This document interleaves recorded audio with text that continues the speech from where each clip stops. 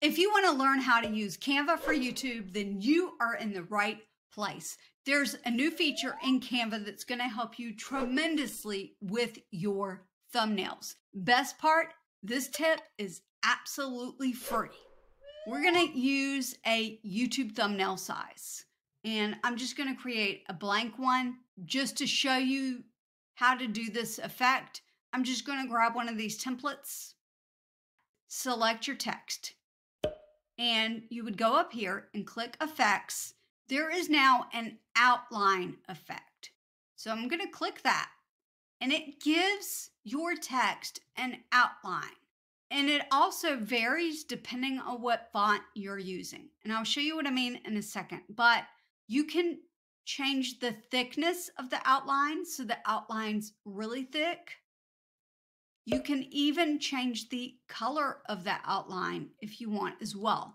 And so that is super fun. My personal preference on my thumbnails for the font that I use is white and black. In a Chrome browser, you can even select the eyedropper and choose a color from your thumbnail if you would like. So you would just keep trying different things until you find one that you like. I mentioned that it varies depending on what you're doing. And I'm going to just get rid of all of this so that we can take a look at the text itself. And I'm going to change the background color to black.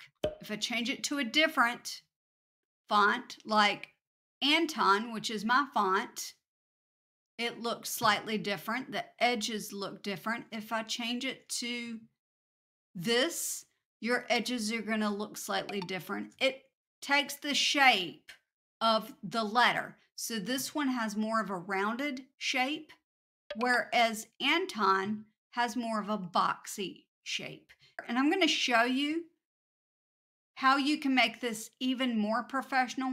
And I'm just going to make it as large as I can so that you can see the full thing. So I've got the word features here, and you're going to notice there's all these little holes, especially if I reduce the thickness. And so I'm going to show you how I'd fix that. There's another new feature in Canva called Draw. And it's over here on the left side on the panel. And you can choose pen, marker, highlighter. There's an eraser for things that you've drawn. There is a click tool so you can click things that are on the page without drawing. There's a color, and there is a weight. So you can change the size of each pen, and you can even change a transparency. In order to make this, you see, so I'm drawing here. Let's see if I can just erase that. What I want is to grab the color in this so that I can get rid of those holes. And I also want to, I don't need the weight. Oh, that's transparency. Let's see. I'm going to increase it to 36 and I'm going to see how that looks. Yep, that's going to be good. So now what I need to do is fill in these holes. I'm just going to do it a little bit at a time. That way I don't mess up anything. And then I can just fill in these holes. And I'm going to go here, fill in these holes. Now, each time I'll let go of the mouse, what happens is that it creates a new image for me. I just want to see how that's going to look. So I'm going to select this one, which will allow me to select one of the drawings or anything on the page, really. I'm going to click position, and now I've got a layers panel, and this will show you each one of those little drawings I did. So I'm going to move feature up, and sometimes I have trouble getting it all the way to the top, so I just move it to the second spot first, and then I move that first one down. And then I click and see what I think. So I'm going to go ahead and select the marker again, give that, fill that up a little bit more. I don't know, I might leave that one. So we'll go back to position. Again, I'm going to do the same thing, move feature to the second and move that down. That's not bad. Now, if there were spots that I really wanted it to be a little more precise, what I might do, I'll get rid of that in a second. What I might would do is just click R on my keyboard and then try to get it right on the spot. And I can do that by using the arrows on my keys.